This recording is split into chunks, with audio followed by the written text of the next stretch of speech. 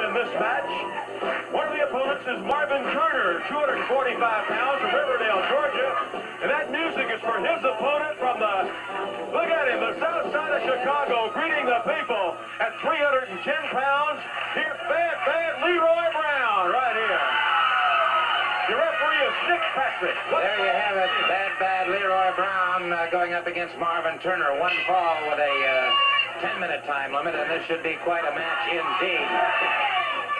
Marvin Turner moves in very quickly, and it is Bad Leroy Brown at well over 300 pounds, indicating very quickly the tremendous strength that he has.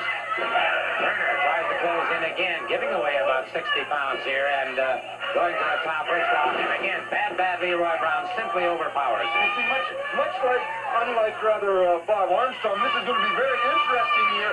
You see, what this man should do, though, now, Mr. Soley, is there's a little science here. He's outweighed by 60 pounds, and Leroy Brown is a street scrapper. A fighter is what he is. So what this man ought to do is go to wear him down endurance-wise. He should have started slow and slowly wear him down until the tongue is dragging, then go for his form of attack. But he's got his own plan. It'll be interesting to see what's going to happen.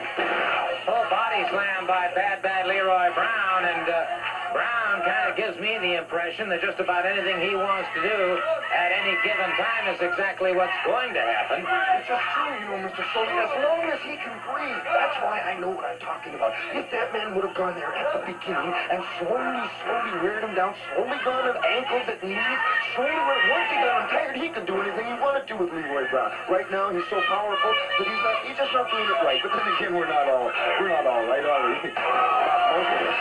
Marvin Turner clocked the forearm into the chest, drove him to the canvas, and Bad Leroy Brown. Glancing blow on the top of the head, now a headbutt to the side near the temple that put Marvin Turner back to the canvas once again. While Turner is out trying to get back into the ring, let me just briefly say that certainly the Georgia Bulldogs have nothing to feel badly about regarding their bowl appearance. Herschel Walker, Buck Bellew, and all of the rest doing an outstanding job. They acquitted themselves tremendously, and certainly we're all very, very proud of the Georgia team. It is Marvin Turner back into the ring now, and it is Bad Leroy Brown catching him, coming off the ropes. Another looping right hand, and Turner, that body reddened by constant blows from Bad Leroy Brown, and Leroy Brown brings him back to his feet once again. See, this is where Mr. Soley's stamina and thinking while you're hurt can come into condition. 300 plus pounds dropping down across the chest of Marvin Turner.